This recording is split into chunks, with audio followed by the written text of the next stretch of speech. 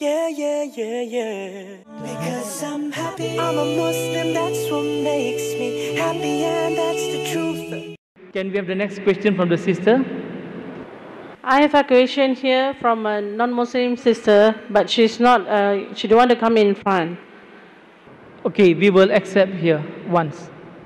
A non-Muslim sister has accepted Islam. She believes in one God and prays, but she cannot tell her family as it is will endanger her life. Her family wants her to marry a non-Muslim. If she marries a non-Muslim, does that make her a non-believer again?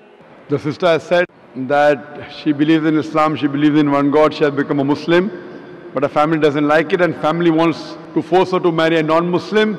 So does that make her an unbeliever? It's clearly mentioned in the Quran. Allah says in the Quran in Surah Baqarah chapter number 2 verse number 221 that do not marry an unbelieving woman, do not marry an idolatress until she believes. A believing woman is far superior than an idolatress even if she allows you. And the verse continues, do not marry an unbelieving man, an idolater, until he believes. A believing man is far superior than an idolater. So marrying a non-Muslim according to the verse of the Quran, a person who does shirk, is prohibited. It's not allowed in Islam. If she has accepted Islam and she believes that Islam is the right religion, she believes in one God and Prophet Muhammad Messenger, then she should marry a Muslim only. If she marries a non-Muslim, it's not allowed in Islam. Hope that answers the question. Thank you.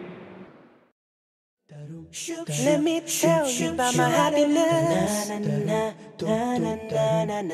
I get my happiness from Islam. It makes me kind and a better human.